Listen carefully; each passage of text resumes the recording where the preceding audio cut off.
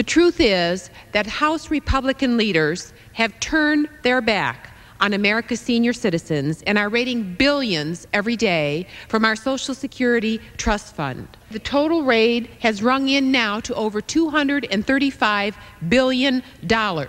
That averages out to about $837 for every single American who will qualify for Social Security. When I first came to this floor 4 weeks ago, they dipped into the Social Security Trust Fund to a rate of $208 billion. And in just 4 weeks, that has gone up an additional $27 billion.